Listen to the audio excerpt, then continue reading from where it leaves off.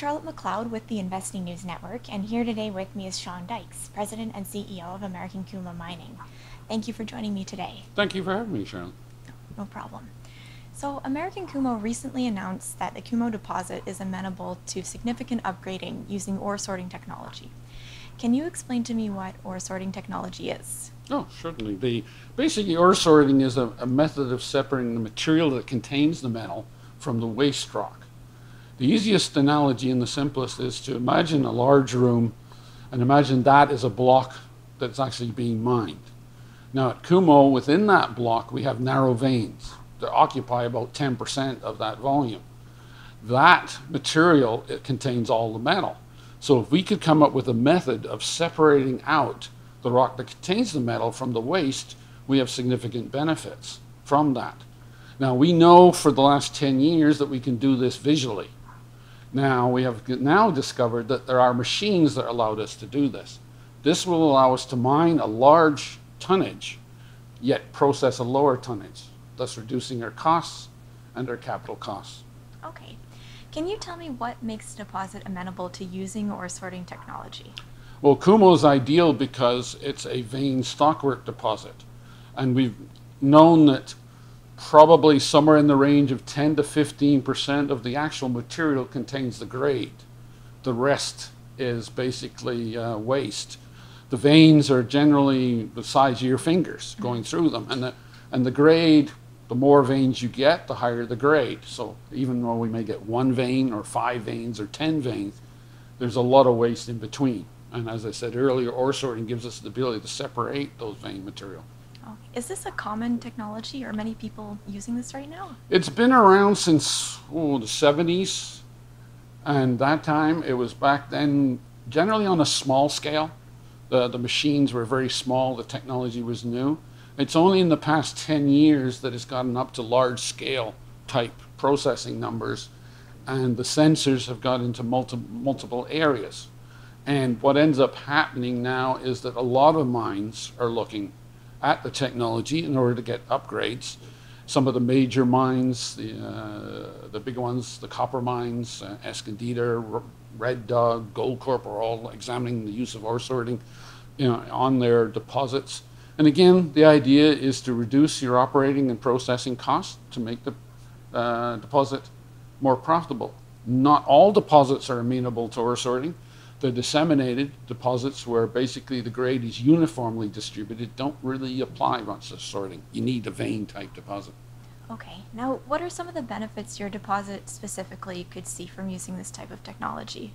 Well, the benefits are huge. It's a game changer for us, the ore sorting, because basically our numbers so far using the existing and most recently announced resource calculation, we end up having an operating cost per pound somewhere around 50 to 70 cents a pound. So let's say under $1 for now as we investigate.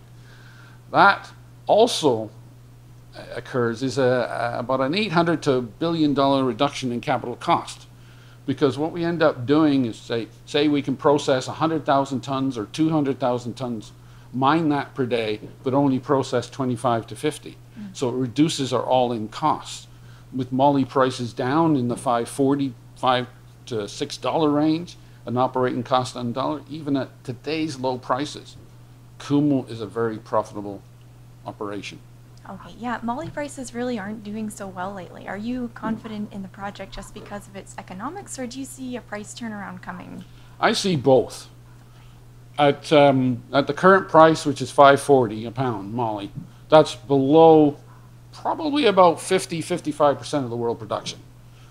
The Chinese, for example, they produce 30 to 32% of the world supply, but their cost is $12 a pound. Primary moly producers, the lowest cost I'm aware of is about $6 a pound at the Henderson. There's only one, that's the only primary moly mine left in North America of any consequence. Basically, we've lost probably about 80 to 100 million pounds of moly off the supply this year, with Thompson Creek shutting down, Freeport cutting back production at Henderson and looking to close the Sarita mine. The demand for moly's dropped about 5%. So we're still in that 500 million pound demand range, lost 100 million. So we're going into deficit. So the way I look at it is eventually molybdenum has to return to sustainable prices. And the same with copper, it's the same with all metals. A lot of them are below significant quantities what it costs to produce. Therefore, I see in the next couple of years a significant rise in these metal prices. Just like the prices go too low in this market, they'll go too high and eventually settle down to more reasonable levels. And we will be able to take advantage of that because we need about 2 or 3 years to get to feasibility and to finish off our work.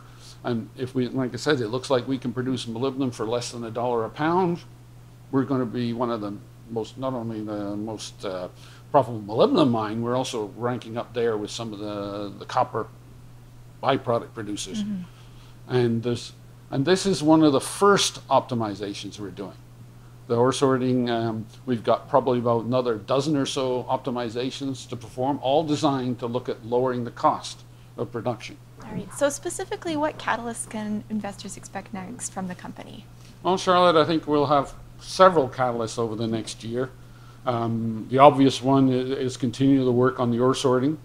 In fact, today I just shipped off the next level of samples off to Steinhardt, who are basically a German-US company that does the actual sorting, to run the material through the actual machines that we would use. And then later on we would have a bulk sample test. We will probably send 5 or 6 tons. On the other engineering front, we're going to be looking at various different things like in-pit crushing, conveying, all sorts of different optimizations designed to look at what were our capital costs. Again, moving forward on the engineering side of the feasibility, to get to feasibility in that 2 to 3 year period, which is our goal.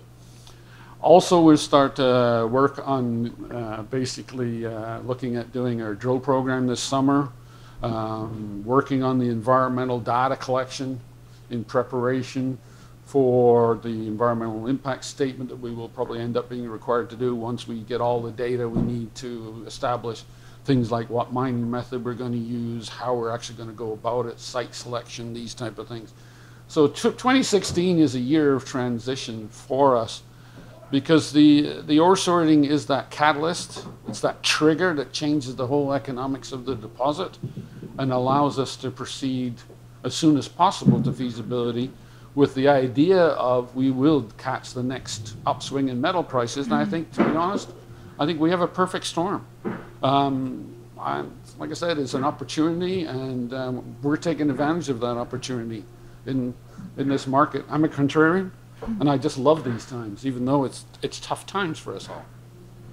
Okay. Well, thank you so much for joining me today, Shaun. Oh, thank you. And once again, I'm Charlotte McLeod with the Investing News Network. American CuMo trades on the TSX Venture Exchange under the symbol MLY.